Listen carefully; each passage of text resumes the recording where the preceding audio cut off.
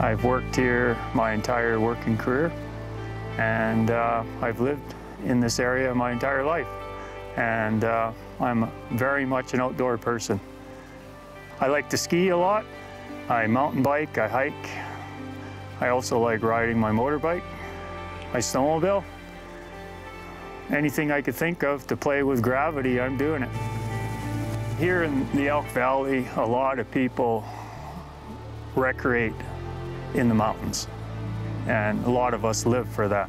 And there is a lot of hazard in the mountains, and specifically in the wintertime. We've had a lot of tragedy here in the Elk Valley with avalanches, and it's happened on numerous occasions and involving Teck coal employees. So we're all very aware, and we're becoming more aware all the time, learning all the time. It's really easy to get hurt in the mountains.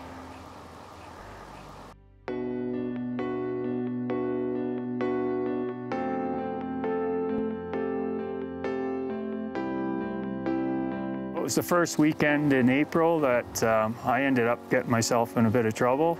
It was 50 centimeters of fresh powder overnight, skier's delight, and also a skier frenzy happens. And my friend and I were searching all the little areas within the ski area, looking for the last of the untracked powder. And we found it, and I came over the rise. I know steep convex slopes are hazards, but I dived right in, and I didn't do all the safe things that I do when I ski in the backcountry. All of a sudden, bang, I was hit from behind by a wet snowslide that I had cut. And before I knew it, I was moving 30 miles an hour, totally out of control, trying to avoid from hitting trees. I was dropped onto a ski access road. I stood up.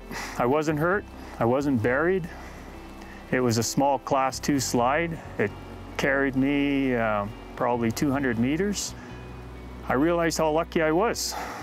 And then 2 kids, less than 10 years old, skied right up over the avalanche debris, carried on with their father behind them. And it really struck home that my actions not only almost hurt myself, I very easily could have buried one of those kids. They went by without even knowing that an incident just happened, and it horrified me. After my incident on the weekend, my supervisor presented me with my award for working at Elkview Operations for 18 years without being injured.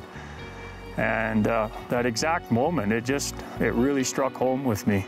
Like, there I was on the weekend, almost badly injured, and here I am a day later getting my 18-year safety sticker. I really thought about how I backcountry skied for 40 years, never got in an accident, in an avalanche, never.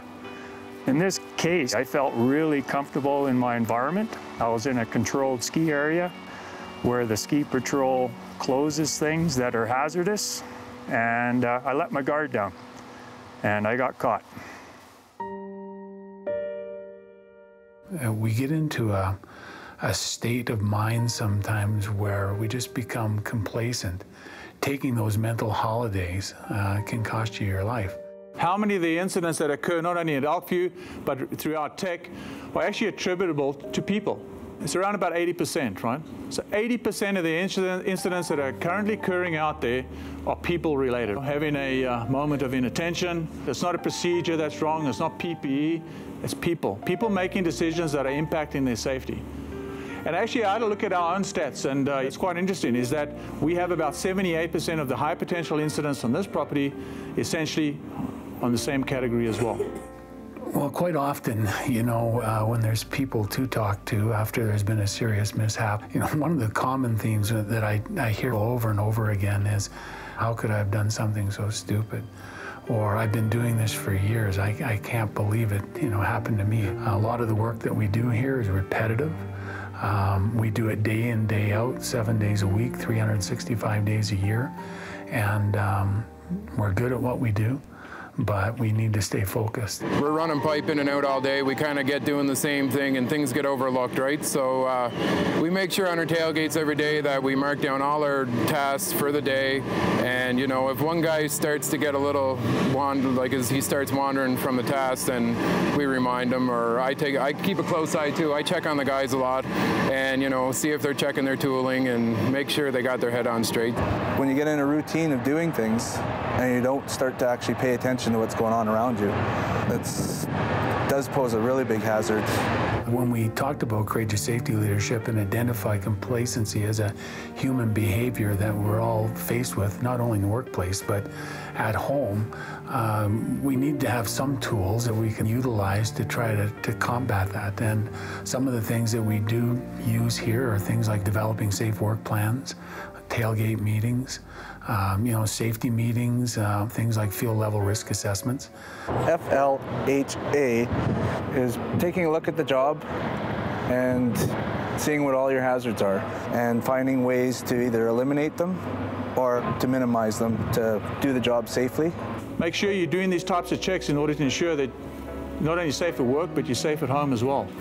Do a walk around your car. If you're going to go and travel to Calgary, you know, hopefully you guys don't just climb in your car and start it and off you go. Check your tires, make sure everything's in good shape. We have a gang that mountain bikes quite often during the summer together. And one instance here, we built a structure across Lizard Creek. Before, we used to have to wade across the creek, determine what we thought is a pretty safe decking that we could cycle across. We did our hazard assessments of it.